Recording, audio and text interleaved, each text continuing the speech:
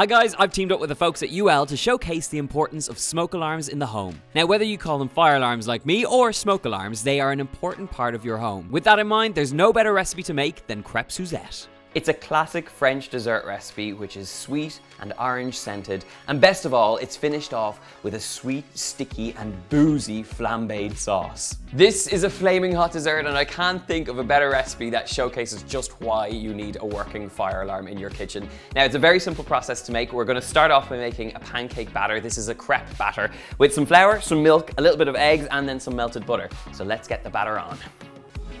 To make the batter, start by sifting 100 grams of plain flour into a large bowl. Separately, add 2 eggs to 225 milliliters of milk and whisk until combined. Zest 1 large orange directly into the flour. Pour the milk and egg mixture straight into the flour and mix until the batter is smooth. Melt 25 grams of butter in a pan until nice and bubbling. Add some melted butter straight into the batter and then mix until nicely combined. Now I guess the only difference between this and a regular crepe batter is the fact that you've added the orange zest, but this will go a long way. That little hint of citrus fragrance will give you a fantastic end result. Last little thing to do is add a pinch of salt. Any sweet desserts always require that little pinch of salt just to balance the flavor, and sometimes that little bit of salt will actually go a long way to amplify the citrus flavors that are throughout this dessert. So, okay, we are in business. We have a pancake batter ready to rock. This needs to sit in the fridge for about 30 minutes just to allow the gluten in the flour to rest. Then it's time to fry off, make some beautiful pancakes, and get our crepes Suzette on.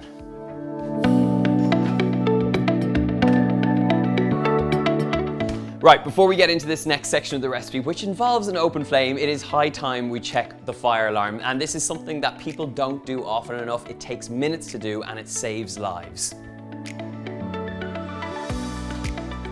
Now here's a good tip. Smoke alarms should be checked at least twice a year, and you can do that just around the time the clocks change. But it's also recommended to be checked on a monthly basis too. You'll prevent that annoying chirping reminder, and you'll have that peace of mind knowing your home is up to date and safe.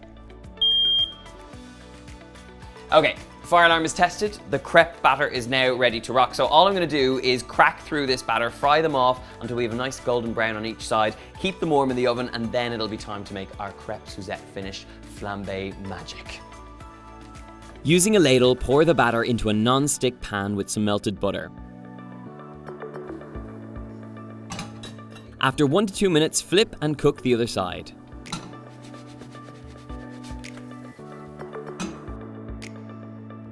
Once it's cooked, fold the crepes twice and then keep them warm in a low oven.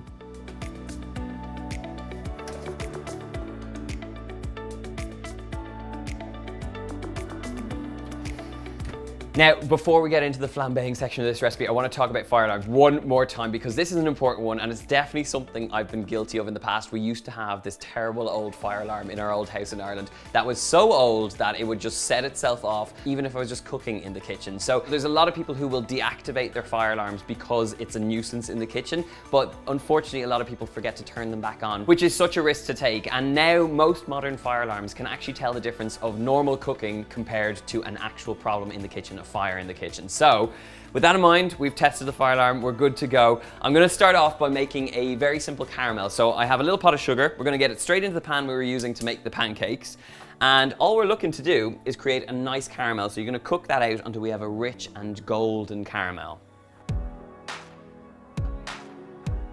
While the sugar caramelizes, juice 2 large oranges. Now, getting the perfect caramel does take a moment and it is really hot, so you have to be careful with this. But you're just going to swirl the pan. Don't be tempted to get in there with a wooden spoon or anything because you don't want the sugar to crystallize. This is almost where it needs to be. I can see, even though this is a black pan, I can see that just around the edges this is a nice golden brown color. So at this point now we're going to get the butter in here and really create a gorgeous and unctuous sauce. So butter goes in, it will hiss, it will bubble a little bit, but that's okay. Swirl that butter in there, and now it's time for that orange juice. So come in and have a look at this. This is where the action's at. Oh, hello.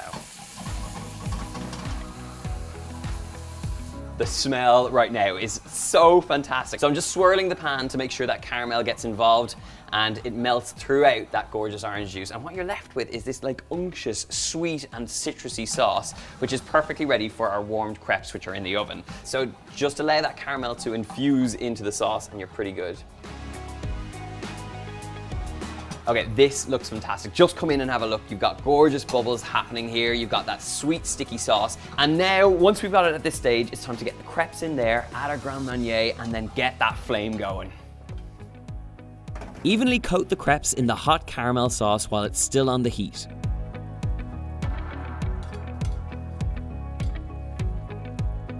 Lastly, carefully pour a little bit of Grand Marnier into the pan, tilt it slightly towards the flame, and then flambe for that perfect Crepes Suzette finish.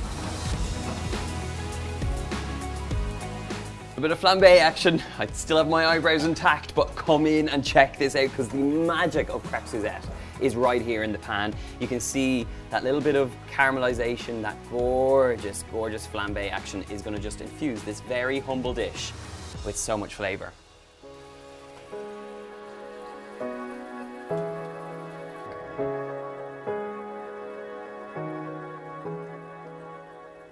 I mean, just look at that. This is where the magic of this fantastic recipe is at. That is an absolutely gorgeous little recipe. Crepes Suzette. Finish it off with some orange zest if you like, or even some orange segments tossed in that gorgeous sauce. I think we need to try it. This is just one of those recipes that is so humble. I mean, it's literally pancake batter that is just doused in gorgeous sophistication.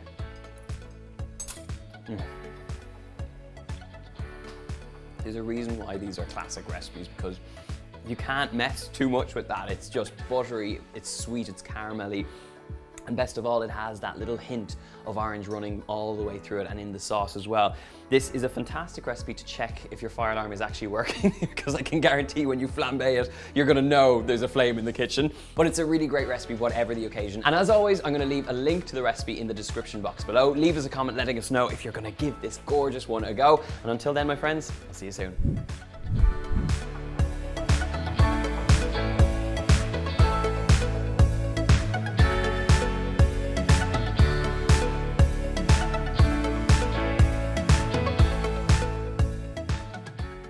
This is now going to be fried up, and I don't feel my love.